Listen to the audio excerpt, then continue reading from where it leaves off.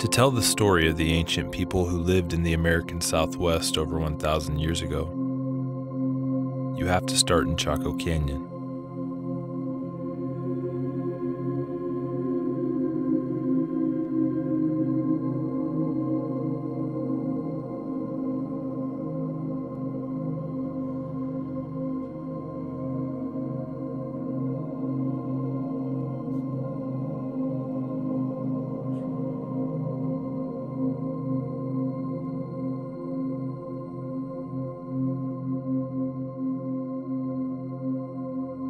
The Southwest is not easy living. This particular part of northwest New Mexico is so dry and barren that it's hard to imagine any people living here, let alone a political and religious center the size of Chaco. Located 151 miles to the northwest of Albuquerque, to get to Chaco, you have to take miles of washed-out dirt roads. Keep your eyes up and your speed down as you travel this route. Wild horses cover the landscape in large numbers out here. These beautiful creatures were not around during the rise of Chaco, a symbol of just how much this world has changed in the last 1,000 years, since construction in the canyon first began.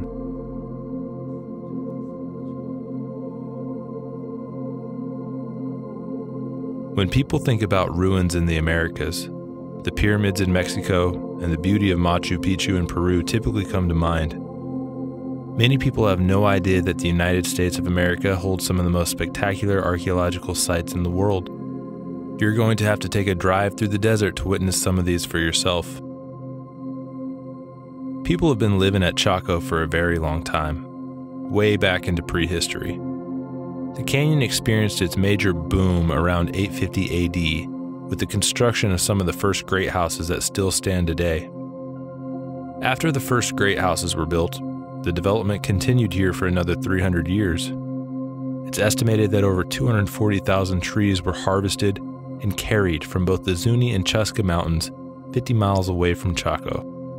There were no large domesticated animals in North America at this time to help with the transportation of lumber. Although the Anasazi did have road systems that stretched all across the Four Corners region and beyond, they did not have the wheel to help them move heavier objects. The trees and lumber left behind in Chaco Canyon show no signs of being dragged along the ground. These trees were likely carried the entire length. As you walk around Pueblo Bonito, you can still see some of that wood today. This great house is one of the most magnificent ancient ruins you can view in the Americas. When you consider square footage, it is about the same size as the Roman Colosseum and bigger than the White House in Washington, D.C. Pueblo Bonito is well worth walking through, but the real view lies from above on the high cliffs behind. If you're traveling all the way to Chaco, you might as well hike a few miles to the overlook above Bonito to get an accurate idea of just how magnificent this building was and still is.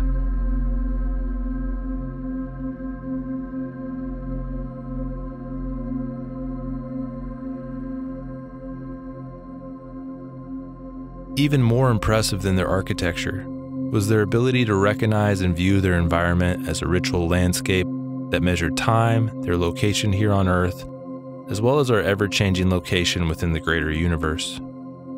When you first enter Chaco Canyon, one of the first landmarks you see is Fajada Butte.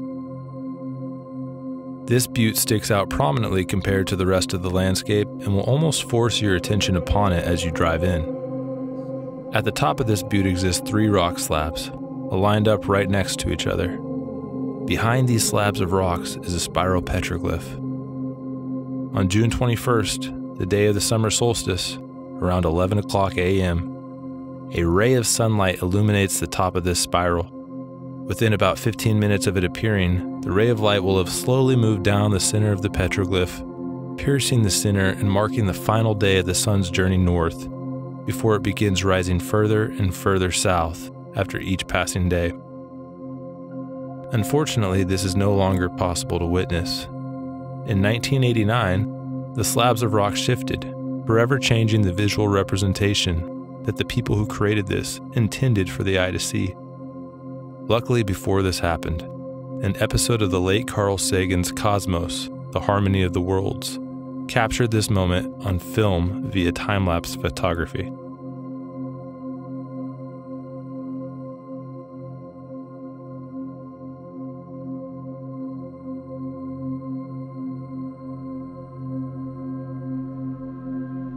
With their attention on the sky, it is likely that the people of Chaco Canyon were perplexed and astonished as they witnessed a celestial paradigm shift in 1054 AD. This is the year that the entire world experienced a bright light in the sky that was not from the sun. The ancient Chinese and Japanese astronomers wrote about the phenomenon. This was the explosion of a supernova, which could be witnessed here on Earth for several weeks. This event would have been extremely significant for people who were so fixated on the sky. As you're hiking toward Penasco Blanco, a great house that I highly recommend you take the time and effort to see, make sure you look up before you begin your climb up to the cliff. Guarded by a flock of cliff swallows is one of the most spectacular petroglyphs in the United States. This image of a handprint, the moon, and a bright flaring light is thought to have been created around 1054 AD, and is speculated to be an image of the great supernova that appeared in the sky at Chaco Canyon and the rest of the world for many weeks after.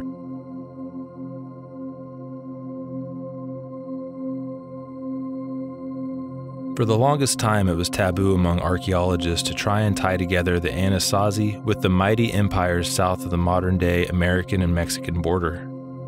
This has changed dramatically over the years, and the lines for the debate have been moved. You have to remember that the imaginary border that separates the United States from Mexico was non-existent to the ancients that lived on the Colorado Plateau in Mesoamerica. The migration and trade routes that happened on these landscapes go further south than many cared to admit in the early days of Southwest archaeology. Evidence of this exists all throughout the region. At Chaco Canyon, we know that the elites enjoyed the luxury of cacao as one of their favorite drinks. Cacao, which is the main ingredient in chocolate, does not grow in the present-day United States, let alone the dry deserts of northwest New Mexico. Cacao is native to Central and South America. Despite this, it's made its way to New Mexico regularly. Even more bizarre was the 1897 discovery of 30 scarlet macaw parrot skeletons that were excavated in the Chacoan Great House, Pueblo Bonito. Macaws are native to Central and South America, not New Mexico. These birds were likely used by the elites as a symbol of their power. Imagine the first time one of these birds arrived in Chaco Canyon. The astonishment the population would have felt when they first witnessed one of these birds talking like a human would have caused whoever possessed these birds to have enormous amounts of clout and status.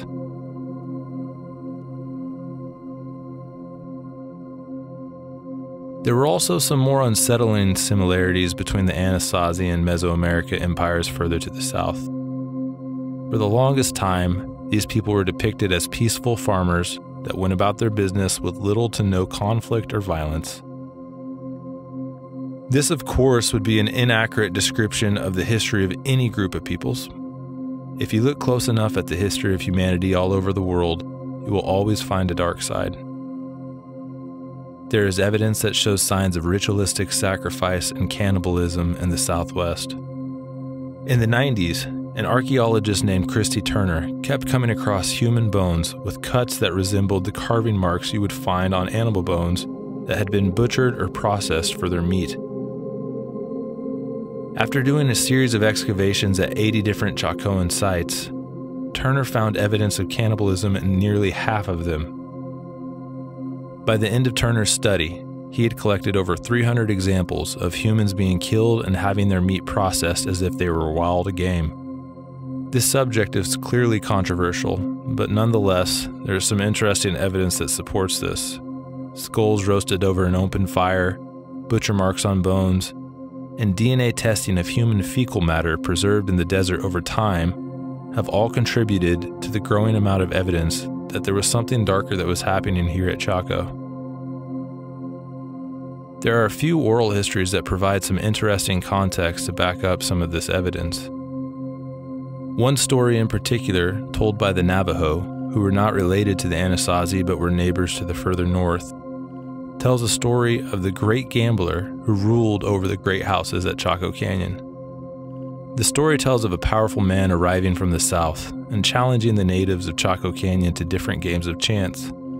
The gambler kept winning these games, allowing his wealth to accumulate over time.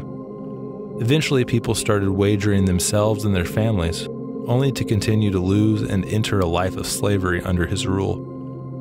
The great gambler eventually instructed these new slaves of his to start constructing many of the great houses, including Pueblo Alto, that you still see on the high points of the canyon at Chaco today. Although just a story, it is a documented one that you can read more about online today. So what happened at Chaco Canyon? Eventually the glory days began to fade, and a few hundred years after, the more rural cliff dwellers moved on as well. People started abandoning their settlements en masse, often leaving behind belongings in their dwellings and pueblos as if the decision to leave had been made quickly and abruptly. Drought has plagued the Southwest throughout a large portion of its recent history. Sometime around the 12th century, construction at Chaco Canyon had basically ceased, and the site gradually and then suddenly started to be abandoned. It is thought that much of the dry and arid areas of the Colorado Plateau were possibly more lush and wet when the Anasazi dominated the region. Soon after this 12th century drought began, Chacoan-like great houses began rising near Aztec, New Mexico, further to the north near the Los Animas River. This place became the new center of the Anasazi world for a short period of time, and was likely a more ideal spot than Chaco as drought conditions continued to worsen in the Southwest. It's speculated by many that a combination of political turmoil, drought, deforestation due to overlogging, and other environmental factors could have contributed to Chaco Canyon becoming less hospitable over time. Many clans traveled east to the Rio Grande River Valley. At Pecos National Historical Park, located about 75 miles to the southeast of Santa Fe, New Mexico, pueblos started being constructed around 1100 AD, and the population significantly grew over the next 300 to 400 years until the arrival of the Spanish. This particular site is unique in that you can still see some of the original ruins from the more ancient past, as well as the construction of a mission. This area would play a major role in the Pueblo people's rejection of this new Christian religion that was being pushed on them by the Spanish with the Great Pueblo Revolt in 1680. A story I hope to tell at a later time. Another theory that has been gaining popularity points to evidence that shows a clan of nobles may have potentially migrated as far south to Chihuahua, Mexico, at the UNESCO World Heritage Site of Paquimé. The rise of Paquimé peaked sometime between the 14th and 15th century, well after the fall of Chaco. Paquimé, Chaco Canyon, and Aztec, New Mexico have many things in common that seem to be beyond just coincidence. All three sites sit along the same meridian. When you visit Chaco Canyon, Aztec, Mesa Verde, and other Anasazi sites in the American Southwest, one of the things you will notice are the T-shaped doors and windows. Clearly distinct from the other openings in these ruins, the T-shaped doors seem to represent some type of importance. These same T-shaped doors can be found at Paquimé in Mexico, about 700 miles to the south of Chaco Canyon. In the Mexican Sierra Madre Mountains that surround the Paquimé region, you can still find cliff dwellings that are strikingly similar to the ones that are found at Mesa Verde, Utah, Arizona, and New Mexico. Many of these cliff dwellings possess the same T-shaped doors.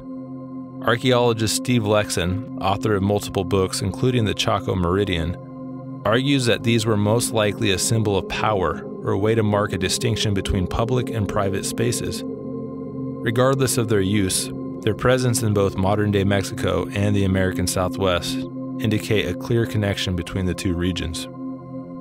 People are always asking the question, what happened to the Anasazi? What caused them to leave? Where did they go? It is important to remember that the ancestral Puebloans of the American Southwest were made up of individual families that shared a similar culture, but were also made up with their own local autonomy. We're talking about a group of people who figured out how to farm on an extreme landscape that was unforgiving and constantly changing. Maybe there is no mystery. Maybe the different families and clans made decisions at different times that were individual and unique to their own personal circumstances. It's possible that some of these families simply did something they had always done to survive. They left, and this time they didn't come back. When you travel through this desert and view these ancient ruins for yourself, a visual story begins to play in the brain cinema within your head. Nearly 1,000 years ago, the canyons and alcoves of the Colorado Plateau were not as quiet as they are now.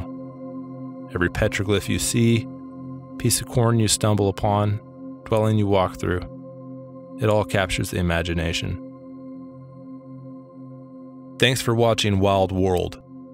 I'll be making more videos on ancient American sites, incredible landscapes, oddities, and really any interesting story or piece of history that I find throughout my travels. If you enjoyed this episode, please like, share, and subscribe. This series is just getting started.